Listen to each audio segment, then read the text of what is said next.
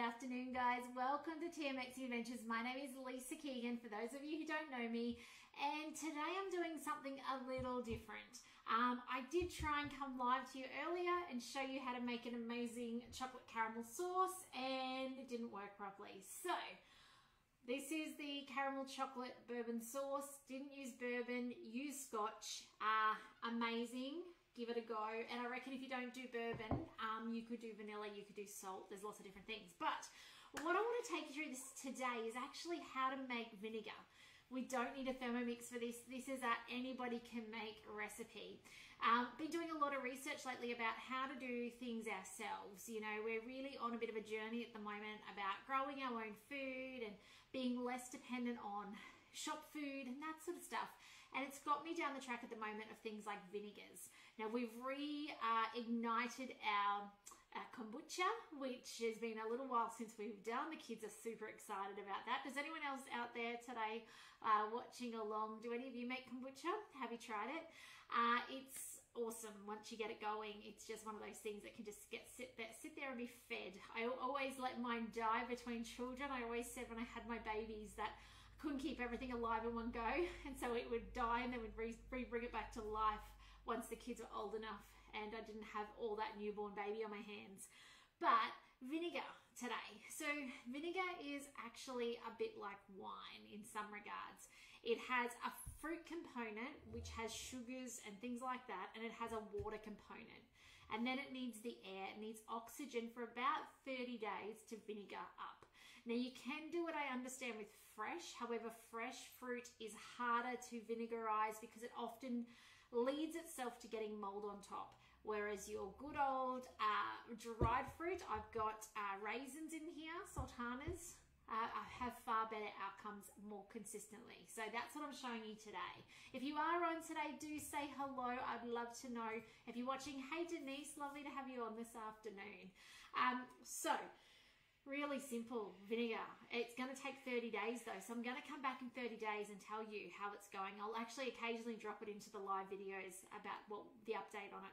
But pretty much a quarter, nothing scientific about that, about a quarter of a clean jar worth of dried fruit. And then water. Now, preferably filtered water, but work with what you've got. If you don't have it, you don't have it, okay? Don't go out and buy bottled water and then you've got a plastic bottle to deal with. Don't do that. Turn on the tap if you need to, okay? And all we're going to do is we're literally going to top it with water. So it's not hot water, it is straight room temperature water. We do need space at the top because this is going to get bubbly and frothy. That's probably not as much as I want. I've got another container up here. Knew that was sitting there. Nope, that one's got floaties. I'm not going to use that one. You'll just have to pretend this is filled up a bit further. I will come and hey Sharon, hey Diane, hey Pamela. No sound. That's unusual. All right, let's see if anyone else has no sound. Let me know if you're having sound issues. Look, my internet is poor. That's actually half the reason why these days I do the YouTubes and then I share them over to the page because I can pre-record the YouTubes and upload them, and then I don't have to worry if my internet's unstable. Thank you, Monica, for saying you can hear me. Fingers crossed, Pamela, that it comes good for you. But yeah, we have really unstable internet, so that's a lot of the reason that I don't get to come live as often as I'd like to anymore. So I am still putting up videos though, nearly daily. This week has been, and last week, a little bit chaotic, so I do apologize. I didn't get up videos Thursday, Friday last week, and I think I skipped Wednesday, Thursday this week just because family. It's just been a little crazy. But once I get this rhythm back into it, it will be there'll be 5 days a week of videos, predominantly on YouTube where I share into Facebook, so keep an eye out. And the thing is as well, it means that if you're not on live when I am, they're still there for you to watch. So do keep an eye out. If you're not on YouTube, jump over there and subscribe. It also means you'll get an email saying, hey, I've put a new video up, and then you've got that email to remind you that it's there. Hey Julie, lovely to have you on. So now what we need to do, back to vinegar. I would need to put a little bit of water in, okay, a little bit more water. That's not enough, but I don't have any in the room with me here. All we then need to do is literally cover it. And you want to cover it with something that can let the air in, but keep the bugs out, keep the dust out. So what you're going to find is if you put nothing on it, you're going to end up with a film on top that grows mold. It's the perfect mold environment because we are fermenting in there. That's what we're doing to vinegarize it. We're actually fermenting it. If you have a lid on it tight, you're not going to get vinegar in there at all because it does need the exchange of oxygen. So you might put a coffee filter on top. I've got a paper towel, but also you could put an old Chuck's cloth or a new Chuck's cloth. They work brilliantly as well. And an elastic band or a hairband. I'd have one of those, except the 6-year-old acquired my one off the table before I came live. So I have to chase it down. So then all we need to do is we literally just need to leave it where it is and stir it every couple of days. Now, if you forget to stir it, it's really forgiving. It's not going to be a problem. If you've left it for a week and you didn't stir it, it'll be fine. Okay, it's not going to break. If you do see mold growing, you can actually fish it off, believe it or not. When it comes to fermenting, sourdoughs and even our sauerkraut, as long as it's not what I call an angry mold. Now, an angry mold is a gray mold. It is, you'll see there's a difference. You'll get sometimes a film on top, and that reminds me of, when I say plastic on top is what it reminds me of. It's not plastic, but that's what it reminds me of. That's fine. You could either leave it. Actually, you know what? It's waxy. That's how I would call that. It's like a fermenting mold, and it's like a waxy top. You just fish it off.